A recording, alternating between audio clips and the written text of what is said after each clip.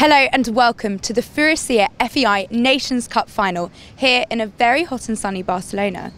I'm joined by our commentator for the event, Steve Hadley. Hi Steve. Hi Sienna, you alright? Very well. What a stunning arena this is. It's a fabulous arena, you know. I mean, it's not the biggest in the world considering they had an Olympic Games here. I mean, I'm an old guy now, you know. I was here for the Olympics in '92. I was one then. Yeah, yeah, okay, point taken. But it's because of the nature of the arena, it's only, how big is it, 75 by 120. It's going to be a fairly related distance course, you know, fences quite close together, and he's got a lot of related distances here this afternoon.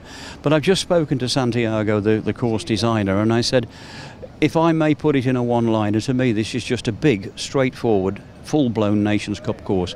He said, yeah, that's what it has to be. He said, we have the best in the world here. And it sure is big. Let's come and take a look at one of the fences. Okay. Now Steve, is this fence going to be quite confusing to the horses? Because to me it looks like they're asked to jump the fence and then go straight into the hospitality stand. It could well be, but horses, you know, with this experience will cope with that all right. But it's a good question actually, because right behind it's only 4 or 5 strides to the entrance to the ring, you know, the perimeter of the ring rather. So it is a bit of an added hazard, yes. But let's have a look from the other side.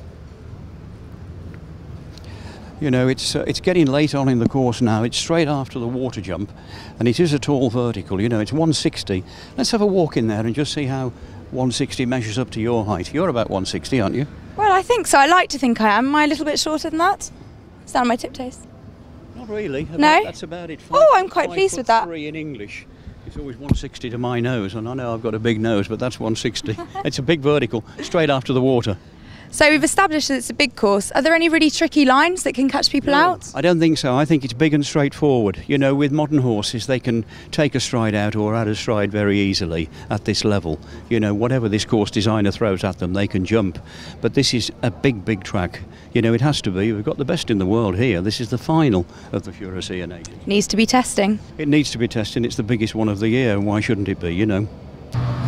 Well, Steve, this is the last combination on course. How do you think this will ride? Not easy, you know, they'll be running out of puff a little bit by now, you know, because it's a triple bar, 2 short strides to a tall vertical, and then a big oxer coming out there, you know, and then followed by 2 more fences, a big oxer around the corner on 5 or 6 strides, and a very big vertical as to finish, again, right into the crowd.